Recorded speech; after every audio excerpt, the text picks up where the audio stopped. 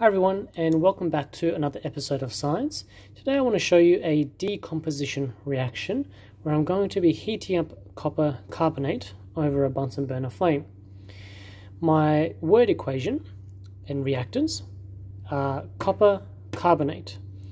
Now with the introduction of heat, that is going to break apart the copper carbonate, it's going to decompose it in order for me to produce copper oxide and carbon dioxide. These are my two products. The chemical equation here, I've got copper carbonate, chemical reaction occurring, copper oxide plus carbon dioxide, CO2. I'll put that to the side for just a moment and then I'll get set up with my Bunsen burner flame here. Just the camera. Okay, so I'll be using copper carbonate, and it's this very fine green powder. Looks pretty cool. And I've got it sitting in this test tube here. I'm just going to be placing that over the Bunsen burner flame. I'll get my wooden tongs, change it to a blue flame. Probably can't even see that on the camera.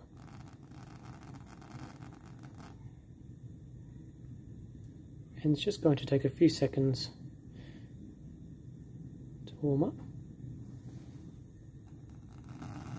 See if I can adjust the camera. You can probably start to see it going black now.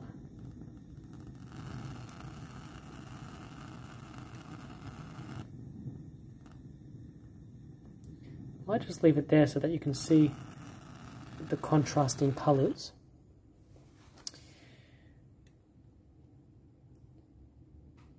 So that green stuff that you see there is still the copper carbonate, and the black stuff that you see is the copper oxide.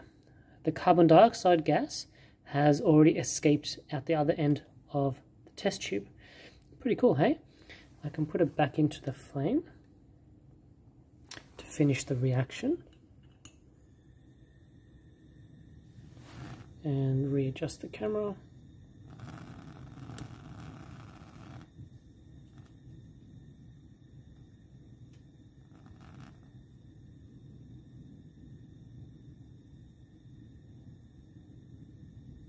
And slowly but surely that copper carbonate is decomposing into copper oxide and carbon dioxide.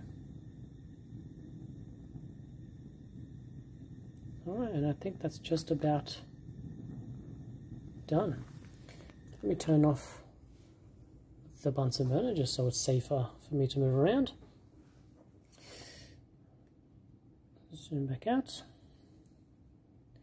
So there we have copper oxide. Pretty cool. Smash the like button, hit subscribe, share with your friends, and I'll see you on the next episode of Science.